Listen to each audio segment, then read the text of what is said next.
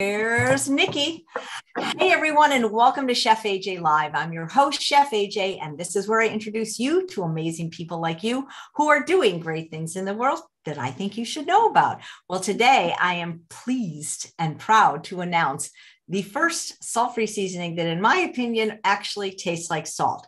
It's made by local Spicery. It's called Sel-acious, kind of a cute name. And let me tell you about how this started to happen. So I don't know how many years ago it was, but I heard about this pepperoni spice. I heard about this small little boutique spice shop. It's in Tiburon in Marysville, California, called Local Spicery.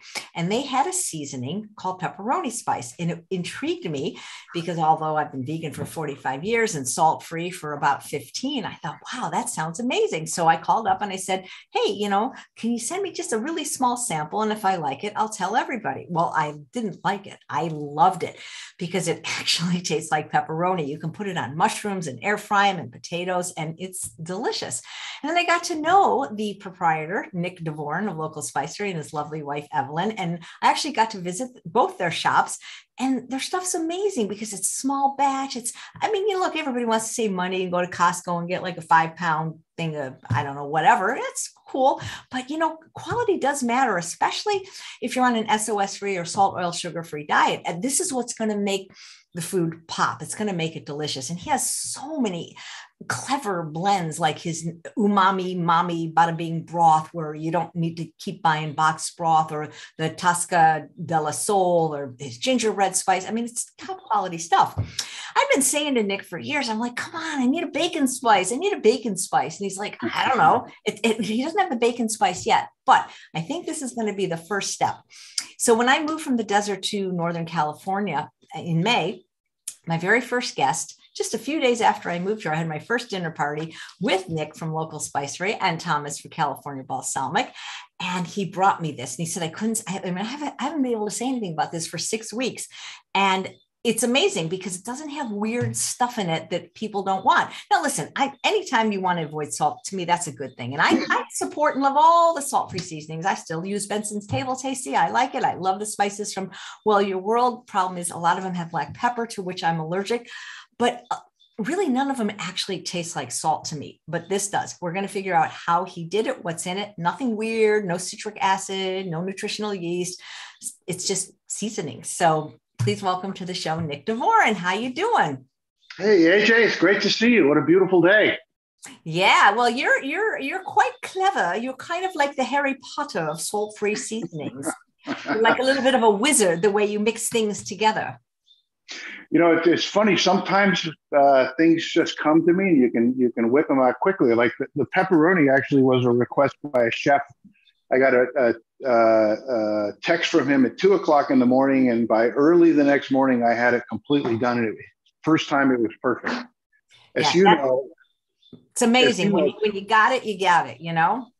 The salt substitute has been really, really hard for me. But I'm like a dog with a bone. Once you set me on a challenge, I never stop. And, I think my biggest reticence towards a salt substitute is, I'm not one of those guys that likes any kind of food where you have to put the word vegan in front of it as a modifier, vegan bacon, vegan cheese, vegan whatever. If it's cheese, it's cheese. And, if it's salt, it's salt. And I always thought that to really come up with something that would substitute for salt, that would be totally natural, because we are totally in our hearts committed to what is the name of your book? Unprocessed. We like unprocessed foods. We like our foods to be made out of foods. We do occasionally make we'll put a little bit of. We have one blend. We put a little bit of citric acid in. I'm about to get it out, actually. But I really just like to work with food, and in this case. The inspiration, the original inspiration was a challenge by Chef AJ, but we were playing around with some Middle Eastern blends, and one of which we're going to be releasing very, very soon. And a very traditional spice used in the Middle East is sumac, which is a brilliant red berry. In fact, the word sumac, it's the Aramaic word for red. So it's just a beautiful red berry that's dried and then milled into a powder.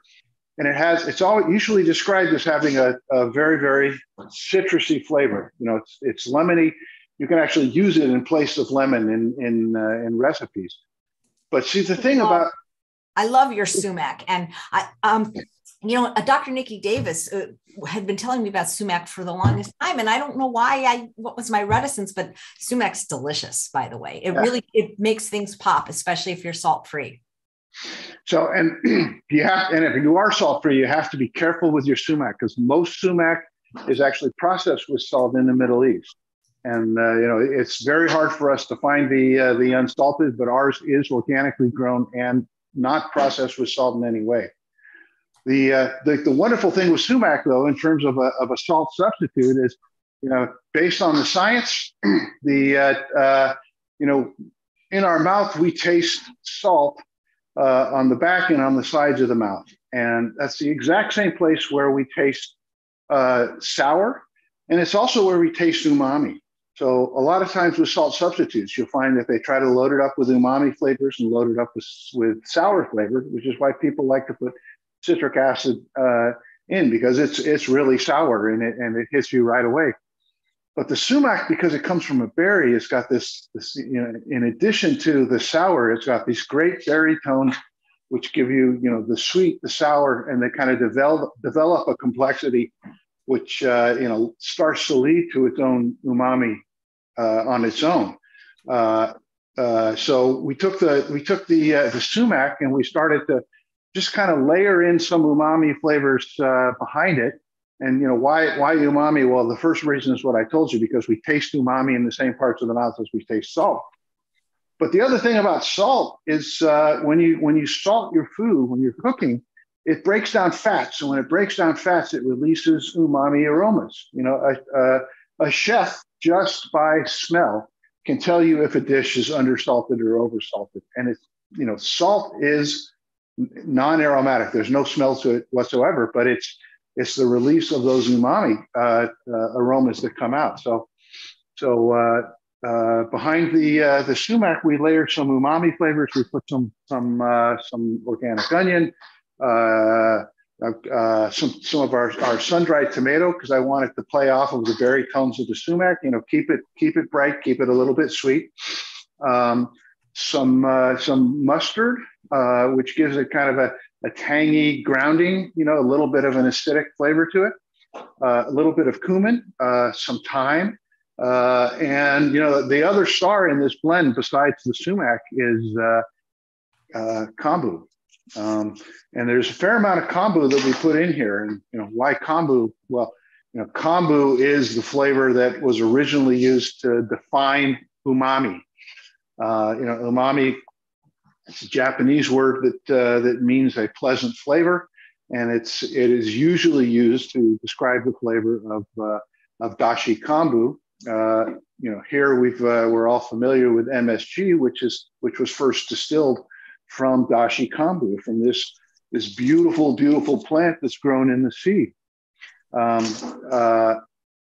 So it's a great flavor, but in addition to a great flavor, one of the things I like about it is it's really, really healthy for you, and everything that's in it has, everything brings its own, its own portfolio to the table of what it does for you and for your health. But the big winners in this blend is, sumac itself is very high in antioxidants, particularly vitamin C. And there's actually a lot of research that's going on right now on sumac specifically by pharmaceutical companies, because there's some indications that it might have some very powerful pharmaceutical qualities. One of the most intriguing to me, and it's the research is just starting. There's only one study that I know of, and it's only been conducted at the animal research level. But what they're finding is, based on this first study, it looks like sumac actually has qualities that can stimulate the regeneration of bone, and could be a big plus for people who are osteoporotic and looking to build up their bone density. Interestingly, the kombu also has high quantities of calcium in addition to the iron that it's famous for, and the iodine as well. So by eating the Sel-acious on your food, you're not only getting a really delicious food flavor. It's not like an alien that combines with your foods. It really combines well with anything that you're cooking, but it's tremendously helpful. That's incredible. Some questions. Are your spices kosher certified? They're not. Almost all of them come to us with a kosher certification, but we don't currently have a contract to maintain the certification. Great, thank you. And let's see, I saw another question. Well, Karen says she's looking forward to a good salt substitute. I saw a question moved away. People are asking, what is the purpose of citric acid in spices, or in general in food? Well, so the two totally different questions, because in spices, citric acid, the only purpose is the flavor. It is the intensely acidic. It is frequently found in say lemon pepper. A lot of people love lemon pepper, but the main ingredients of lemon pepper, black peppercorn and lemon peel, don't really offer much in the way of a citrusy flavor. So that to pump up the citric, you put some citric acid in it. Citric acid is used a lot with with wet ingredients as an acidifier, where you have to keep your acidic level to a certain point as a preservative to keep pathogens from being able to propagate and grow. But in spices, it's purely for the flavor. One of the things that bothers me with citric acid, it sounds citric acid, well, it must be made from citrus, but it's not. The vast majority, vast, like 99% of what's in the country right now is citric acid, comes from China. It's made in laboratories, and it is distilled from black mold. Not even coming really from something that you or I would consider a food. A very, very tiny percentage of the citric acid in the market is made from agricultural product. Mostly, it's being made from cane or from soy or from corn are the main ingredients that they're distilling citric acid from. But it's just a tiny number of producers that are making it that way, and it's about 3 times as expensive to get it like that. Wow. There's a question from, where did it go? Sorry, okay. Will it taste fishy because of the kombu? Amal asks. So no, absolutely. There is no fishy flavor to this at all. But also kombu, out of all of the sea vegetables, to me, has the least fishy flavor. If you've ever had Japanese food, if you've ever had a cup of miso soup, the base broth for miso soup is driven by kombu. That's the flavor. It's not fishy at all. It is just a rich vegetable. It is as close to Worcestershire sauce as you're ever going to get on a vegan diet. Got it. Jessie says that she appreciates that your seasonings and spices do not have any anti-caking agents or fillers or preservatives. Yeah, and that's hard to do. I can't tell you how many times we look at each other and say, particularly on the anti-caking, because people that buy our spices, you will find we have clumps. You gotta learn to embrace the clumps, because it means that we're not adding anything to it. It's just pure ingredient. Right. Marlene says, do you ship to Canada? No. I would love to. And, I guess it comes down to how you look at the laws, because I know that a lot of people will ship to Canada. But when we look at the laws, they're pretty clear in saying that any agricultural product that we ship across the border to Canada has to follow the Canadian food safety rules, which are similar to the US, but it means that anything that I'm shipping there, the individual lot has to have a certificate of analysis with it, which means it has to be tested by a laboratory, and it costs a couple $100, and because we work in such small quantities, our lots are 5 to 10 pound lots. So to add a $200 cost onto that, it's just prohibitive. So until we're, if we ever get to the point where we're a bigger company and we're shipping much larger quantities across the border, I don't think it's something we're going to be able to do.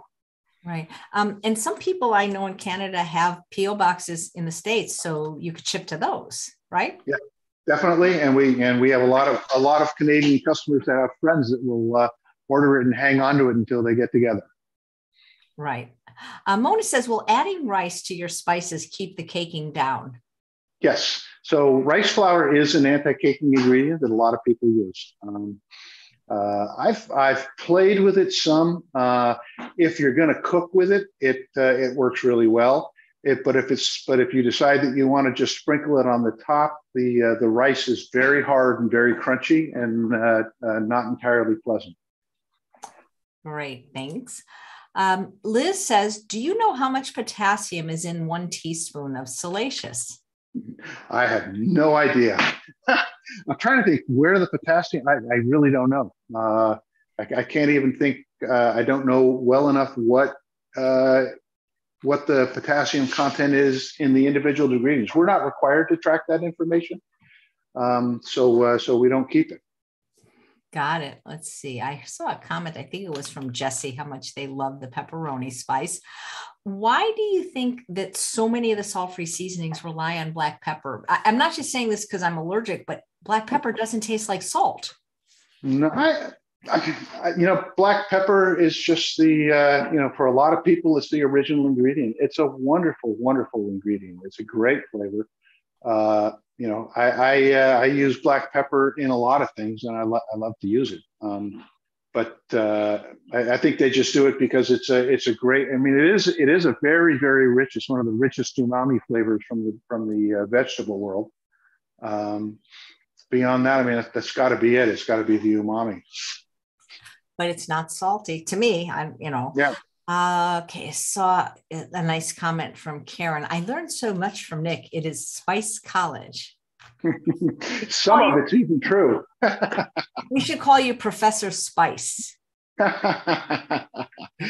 So one of the live viewers saying, I'm trying to find a salt-free seasoning that's not spicy. This isn't spicy. It's just salty. And so for me, I still use Benson's Table Tasty. I mean, I think there's enough room up there for all these wonderful companies to have their products. So if I'm making a soup, I'll use it. But if you want a sprinkle, and if you want to really taste it on the tip of your tongue, I kept thinking he had to be tricking me, that you can see on the label where, look, there's the label. There's no salt in there at all. But it really does taste salty. I'm using it in a recipe on Wednesday, where my next weight loss Wednesday, I made a provincial patty pan stew and I used it and it was really good.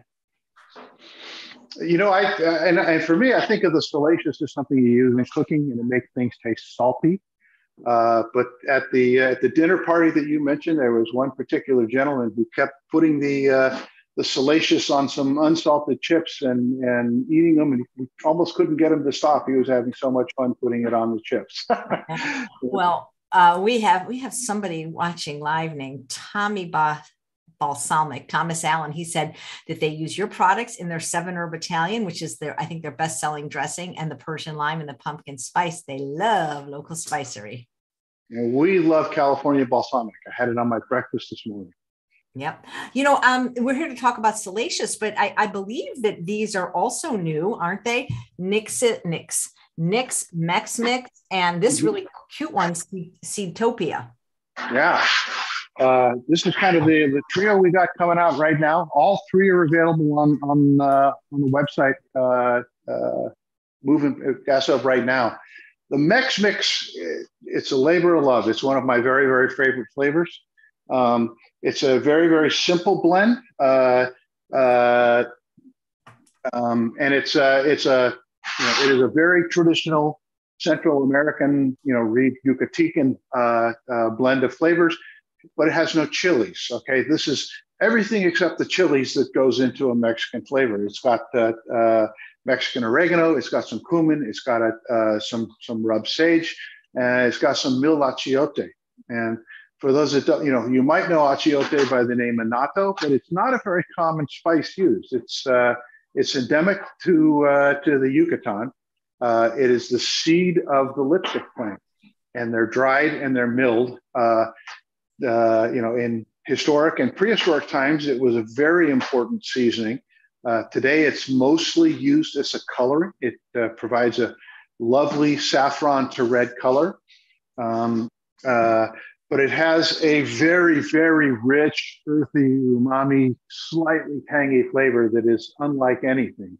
And when you taste the Mix, and it's a great shortcut. For me, these are the flavors I always use when I'm doing something. Whether I'm doing Tex-Mex or Central American or South American. This is the combination of flavors that I use. It's the combination of flavors that I learned when I lived in Belize. But it's so simple. If you're making something, you've got a couple of avocados that are going to go bad. This will quickly make it into a guacamole. You're making a quick pico de gallo, and you just want a little bit of seasoning to give it more of the flavor of Mexico. This is the flavor that you're going to go to. A lot of times I'll just put a tortilla, I'll put some black beans and I'll smash them. I'll sprinkle a little bit of this on it. I'll put some chilies on top, heat it up, and I've got a quick. I call it a quesadilla, but it doesn't have any cheese. So nice. It's a great flavor. Now the Seatopia, this was actually the blend that we were working on when we played with the sumac. So when you taste it, it's got a really rich, complex, salty flavor to it. The Seatopia is it's based on an Egyptian blend. It's called dukkha. So for those of you that are looking for a really good dukkha, this is a really good dukkha.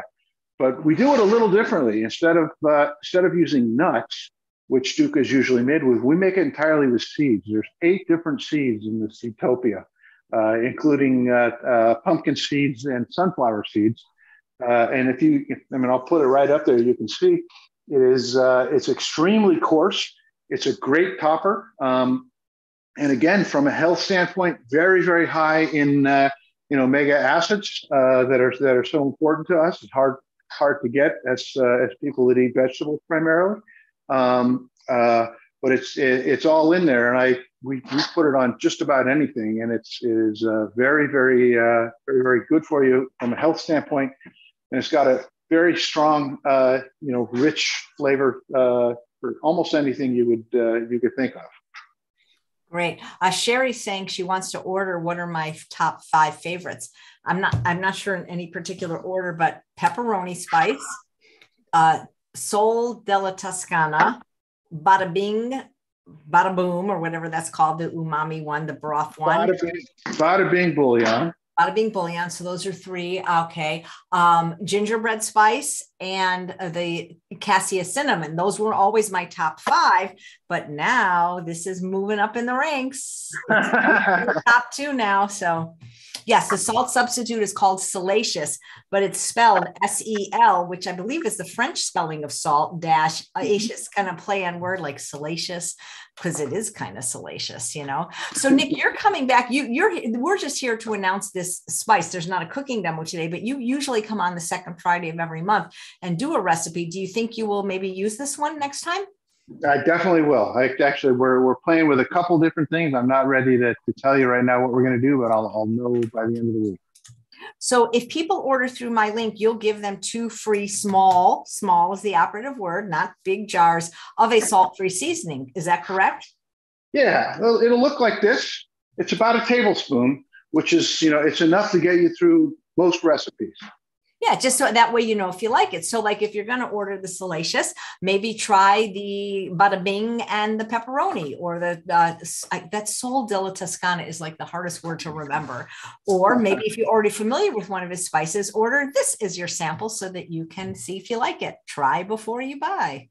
So, and if you can tell me what you want. If you don't want, we select for you. We try to make the selection is always changing, and we try to do it based on, sometimes we'll put things out that we think are great flavors that people don't know enough about. Sometimes, it's just something we want to share. So you can either, just by going through Chef AJ's link, you'll get the samples, or if you tell us something specific that you want to taste, we do our best.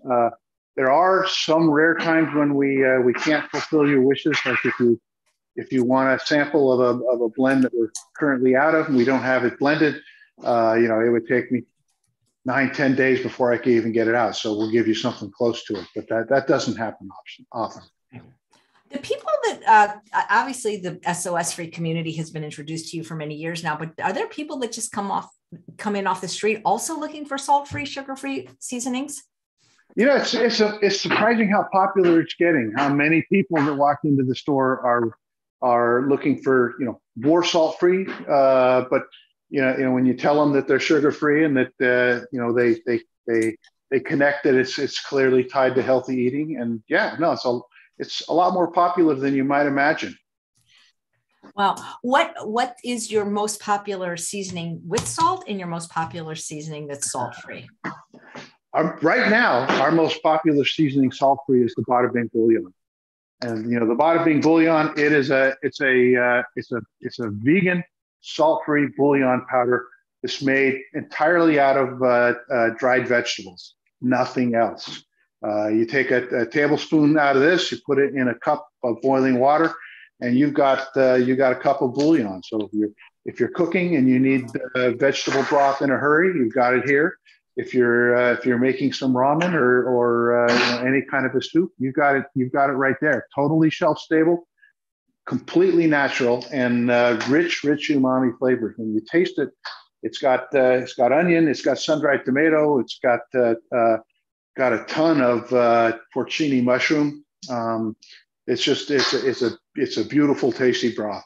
Now, our most popular salted blend. My best guess right now, it would either be our Stinson steak rub, which and actually both of these that I'm going to mention are salted, but they're not highly salted, just lightly salted. Stinson steak rub, which is it's a blend driven primarily by milled ancho chili. In our case, when we mill our chilies, we destem them and we de-seed them before we mill them. So we get a much, much richer, sweeter flavor than I think people are used to getting.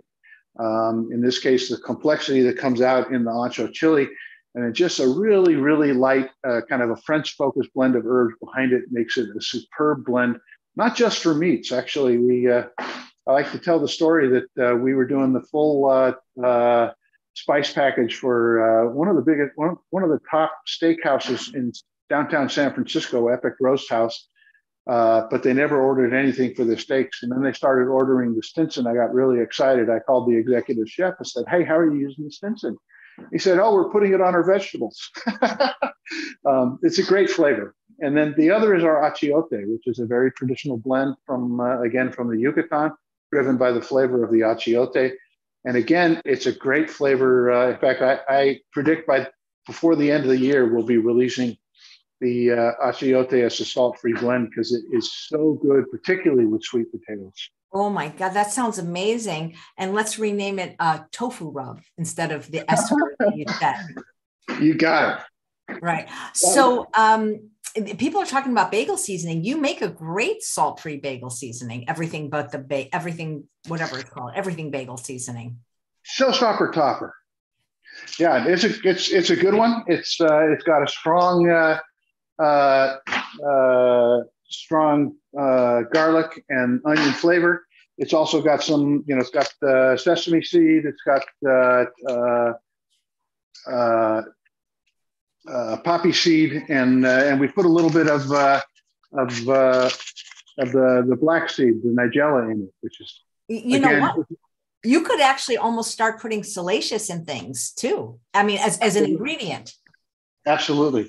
I think the first one that's going to be is it's in bacon. Yeah, I can't wait for the bacon, which we'll have to rename, or like what can we call it? Compassionate bacon or something like that. So here's a great question. Go ahead. No. I was just going to say on the bacon, you and I should just sit long and talk about what the taste flavor, because I'm thinking the things I'm most looking forward to using it in seasoning. We do a lot of times when we have guests, we'll do a mushroom bourguignon. and to put a little bit of the bacon seasoning just for a hint of smoke flavor, it would be superb. But it's not necessarily all bacon. It would be great for baked beans, for example. Nice. Again, we're getting a question on potassium. You're not required to know that. I really don't know the quantities. It's something that I probably need to look up and learn more about. Okay, so here's the $1 million question from Rebecca. I've been asking you for a long time. When are you going to have bulk spices? None of these little piddly jars. Well, so we go up to a bulk bag. I don't have one here. It's 1.5 cups, which is a pretty large amount of spices. Reach out to me if if you have a commercial kitchen and you need larger quantities than that. We do have a very small number of commercial accounts. We used to have a lot of them, and we've cut them way back during the pandemic. But also, we've had issues just maintaining commercial accounts. But if you do need commercial quantities, give me a call. I mean, you're worried about quantities downstairs today. I'm working on 180 pounds of one spice blend for a customer. So. Whoa! Do they have a restaurant or something? It's a food processor. That's amazing. What I wish you would have, and I've told you this, is, I know you don't like it, but those little plastic things with holes, because there's certain things that would be a lot easier for me to sprinkle. Like when I use the sumac, which I love to put on everything, it's just really hard without the little shaker. And we've been looking for them. I don't think that we'll be putting our product in a jar with a fitment, but soon we will be selling jars that have a fitment if you want to buy the spices, say, in a refill bag and then put it in the jar with a fitment. The issue we have with the fitment is once you put that plastic on the top of the jar, you can't get a solid oxygen seal. And oxygen is the number one thing that attacks the freshness of spices. So once you put that fitment in, people buy from us because they love the flavor. The flavor's good because it's fresh and because we protect it from oxygen. Great. So do we have this in stock? Because I know I put it on, I shouldn't have probably posted it on social media. It's in stock. Believe it or not, our first batch is already sold out. We're just releasing it today, but we've already made a second batch and more is coming. We'll have plenty. Wow. Well, great. Nick, this was so fun. I hope this spice does well. I think people should give it a chance because it's really quite delicious. And I'm not just saying that. Everybody that's tried it, that's come over, has said that. So I would like to have a container so people can sprinkle it judiciously on their food and not take it off away from me. We use it on everything. And what I like about it is, like I said, it's not just for people that are going salt-free. It's a great umami flavor with a salty, tangy background. It's a very delicious season. Yeah, and so is sumac. I mean, people need to also give sumac a try. That's delicious as well. Absolutely. All right. Well, we will see you in probably like 2 weeks. I think you're the 8th, or I forget. We'll be back soon. And okay, here's Rebecca says, small jar Sel-acious is available, but the bulk Sel-acious says it's out of stock. Can Rebecca get a bulk Sel-acious? Not yet. So right now, I mean, just because we're trying to meet an extremely high demand with the open, we're only offering the gold top jar. These are our new jars, by the way. They are bigger than the old jars by about 20%, 30%. So there's quite a bit more in them. The large refills, which are now even bigger, we call them plus 150s because they're 1.5 times one of these. It'll probably be about a month before we come out with that, just because to be able to stay up with the demand, we have to keep it simple. But within a month, we will have the plus 150s out, I guarantee it. And when they come out, we'll also have the 1.5 cup bulk bags. Right. Well, people are saying people with kidney disease have to be wary for potassium. So maybe he'll get that information. But right now, we're just trying to get people off the salt shaker. And that's our job, to make delicious spices without salt. AJ, it's great to see you again. Yeah, same here. Nice living in, practically, we almost live in the same neighborhood, not too far from each other. So we'll have to get together again. Tommy, if you're still watching, when can you come over?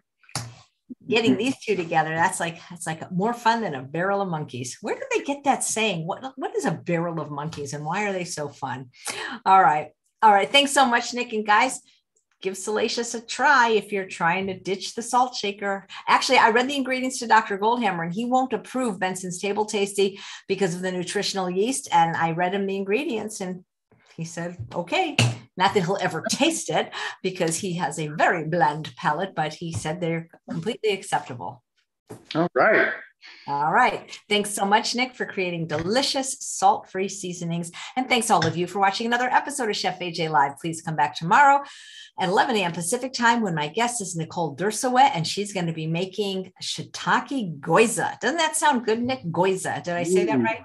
Oh, yeah. That sounds delicious. Yep. I'll tell her about your seasoning. Take care. Bye.